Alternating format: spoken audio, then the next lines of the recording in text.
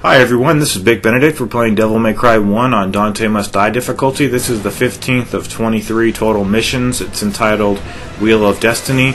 Out here you're going to have the Criclops enemies, the Rock Spitters, these guys, or you're going to have the Blades. So it just kind of depends what you get at first when you start the chapter. If you don't like whomever you're fighting, you can just go back into the door you spawned from, and then you'll possibly have a different enemy to fight. But anyway, this is a boss video. It's going to be a boss video at the end. In the next chapter, we're also going to be fighting a boss, Nightmare, the first of the 3 encounters with him. But fortunately, this will be the last time we're fighting the Griffin. And this guy is goddamn hard. He's a really challenging foe.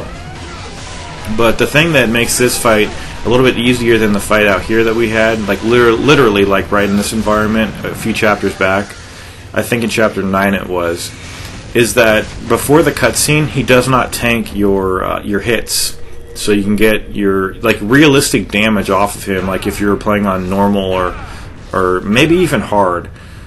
So it's not like you're hitting him and you're only taking a sliver off of him. Once the cutscene's over, though, then he goes into tanking mode. Okay, so here we're gonna get the what's it called, the meteorite or the illuminite something.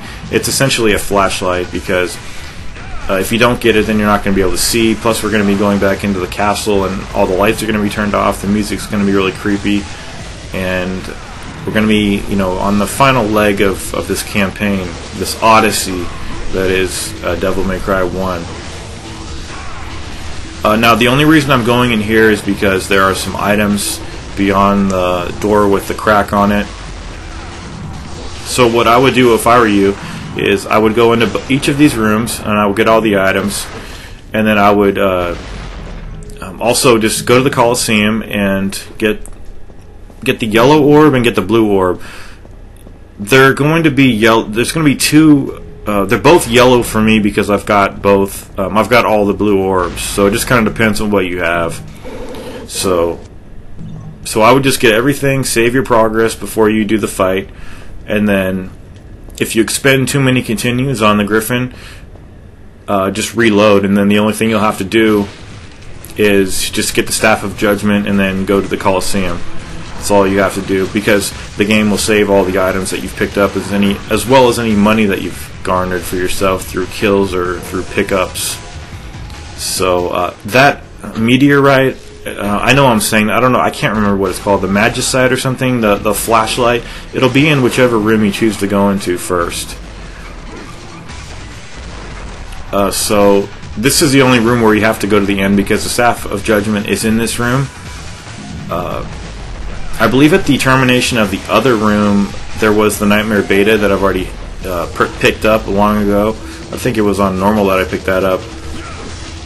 But yeah, these fetishes are pretty tough too. I think the fetishes are harder than the shadows, as dangerous as that sounds. But anyway, yeah, the Griffin fight, I died no less than 20 times, maybe 25 times.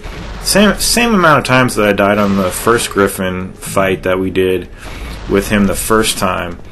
And I gotta tell you, it was really satisfying and really rewarding to beat that son of a bitch, because that guy is so formidable of a foe, and you only get 5 hits and then you're dead. With some exceptions, but it's around 5. 5 strong attacks of his and you're dead. And he takes like 100 hits to kill. But for this Death Scissors right here, what you want to do is just jump off the wall, come down on his horns with the Devil Trigger, Alistor equipped, and it only takes 3 hits to kill this guy. I did want to caution you guys against getting the blue and the yellow orb on top of the Coliseum. You have to do it prior to the fight with Griffin, because if you get it after you defeat Griffin, then you can't access the top through those warp portals.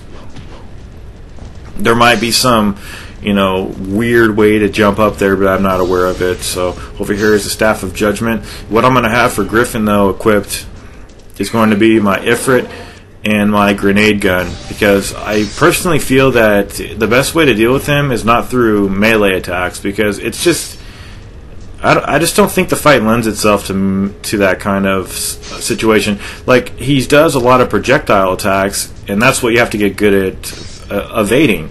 So it's all practice, guys. I mean, there were several times when I almost killed him, and like so many times where he killed me very quickly. But this particular fight that I have on record here now for the guide, I think I was still in the green at the end, and I didn't use any. Did I? I don't think I used any holy water, but I do know that I did not use any healing items. I did not use any holy water. I use holy water on Nightmare because you can actually use some on him if he has his core exposed. Otherwise, it does absolutely nothing. Now, when you get in here, the fastest way to get the first orb is to go up the turquoise portal, which is over here to our right. Don't go in the circle, though, because it won't let you say like yes or no, and it'll start the fight early. So go up on this one first, and I would just pick up the healing items, and if you're low on health, that'll be fine too. If you are at full health, they'll give you the money.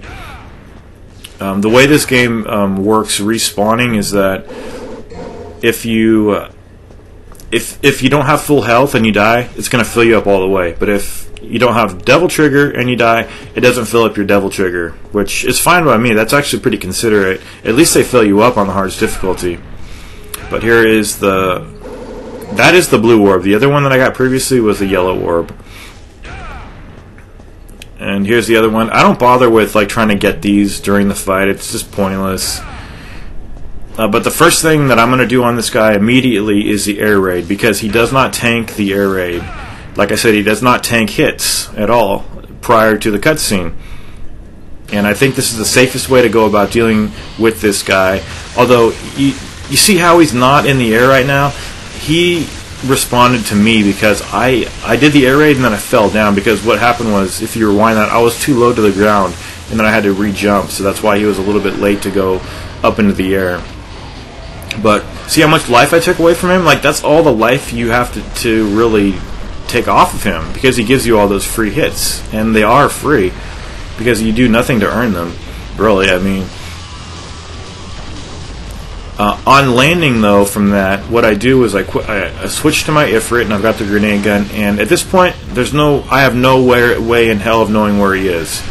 If he gets any lucky hits, I get really irritated here, but for the most part, just use the grenade gun, and if you aren't getting the job done, just go ahead and activate the Devil Trigger. Now, I threw a meteor right there. It does twice the damage that the gun does, but I really get off my stride when I use the meteor attack, so I stick to using the grenade gun attack with the Devil Trigger if I have it.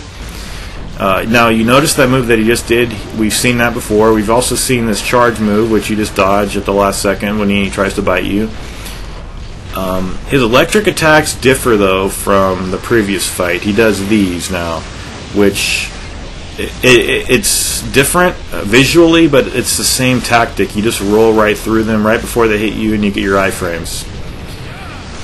Occasionally I'll use the meteor attack, but I just don't depend on it. And you also notice that when I'm jumping, I have that offensive attack, which doesn't even take Devil Trigger, so you could possibly damage him even more by that way. So he has this electric attack, and he also has another electric attack, which I don't think he demonstrates here, but if you see it, what you do is you wait till it comes together, and then you jump once to the left. That's what I believe he does. Okay, let me just see if he does this. What you really don't want to have happen is you don't want to stay close to him when he flaps his wings and sends the dust out, because then he'll probably do the electric attacks, and you don't want to be too close to him when he does that, because you won't have enough time to avoid, and set it up in your mind to evade. He does darken the sky and send out a flurry of electric attacks. Here he does it right now. He sends out a bunch that don't harm you, and then he'll send one single flare over to you, which you need to avoid. I just roll through it myself. I don't walk around it. I just kind of roll through it. What's he doing? He's going to charge. He telegraphed that really well, and he fell over, but he's not dead. He's just he's giving you free hits. I think there might be a way to get a critical hit while he's falling down, because he has a fluorescent hollow chest cavity, being like a creature of the undead, so you might want to research that. But here is the final leg of our journey here, and fortunately I didn't end up sabotaging myself unconsciously like I mentioned in the previous fight, and we're going to get this guy down. And that is hard. I mean, seriously, that is a hard fucking fight. And if you do it straight up without using any items, it just makes you feel really good, and that you've really accomplished something great. But anyway, I'm going to see you guys in the next chapter.